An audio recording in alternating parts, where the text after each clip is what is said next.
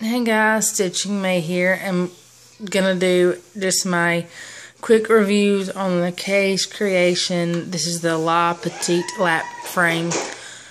Tara said that a viewer named Denise had been asking about stands, different kinds of stands. Of course, I've done my Ergo stand, which is a floor stand, and this is my case creation La Petite lap frame.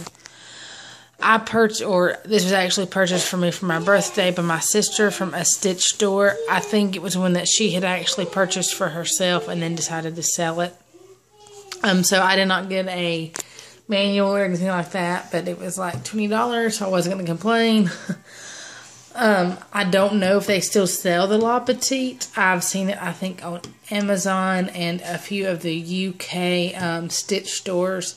I know that they also sell a Z-frame lap frame. It's called the Z-frame. Craft Fun Forever, I believe, did a video on her Z-frame, and that was right before I bought this one.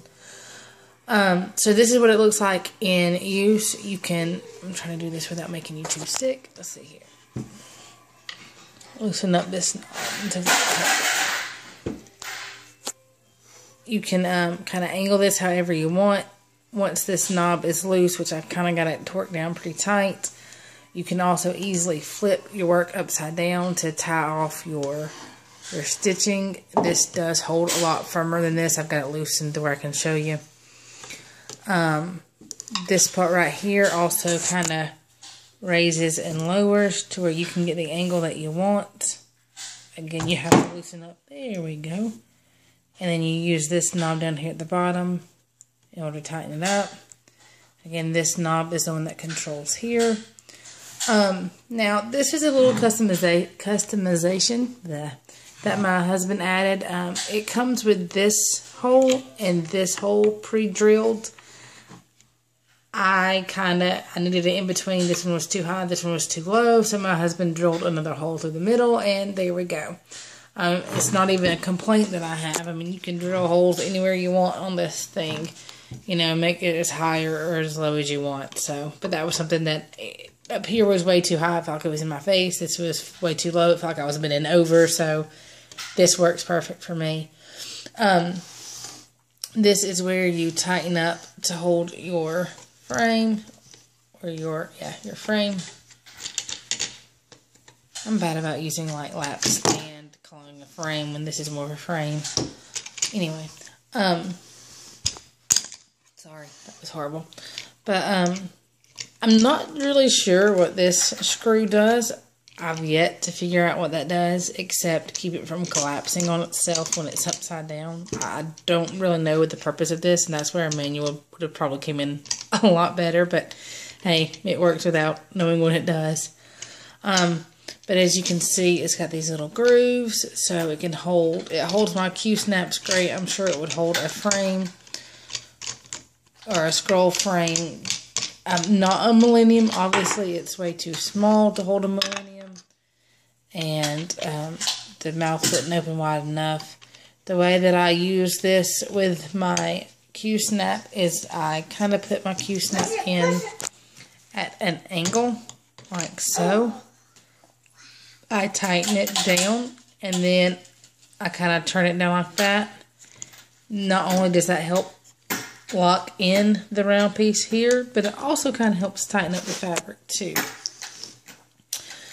I'm trying to think. The only complaint that I had, and it's not even really a complaint, it's an obvious thing, because this is not very tall. As you can see, this is about as wide as or as tall as a frame you can use. In fact, if I went to the bottom setting, I wouldn't be able to flip this up and over. But that's not even a complaint, because it's kind of obvious that you can't use you can't use a really tall frame. Yes, baby. Put in the trip. Okay, I'll give the dog water in a minute. But it's kind of obvious that you can't flip, a larger frame. But that's really everything. Is comfortable. I tend to use this more than I do my Ergo because it's easy. It kind of folds down small like this. It stays out of the way. It's very light. I have an issue with my left shoulder. I hurt it at my job. several years back. Not a permanent injury, just kind of it causes some extra muscle fatigue. So I too have issues holding with my left hand. So I end up, using this instead. I am able to do the two-handed stitch fairly easy with this. I do mine opposite though. I put my non-dominant hand underneath. I don't know why. I'm weird. I'm always weird. I always do things backwards. But anyway, I'm really impressed with this frame. I would definitely recommend it. And Craft Fun Forever would have to tell you more about the Z frame. But if I don't know how to let Denise know this video is out there, maybe you can link to it, Tara, or let her know. But I hope this helps. Like I said, I will be doing the larger lap frame that my dad made me soon, but I'll have to have my husband be a cameraman because there's no way I struggled doing this one-handed, much less, the larger frame. So, hope this helps. Thanks for watching.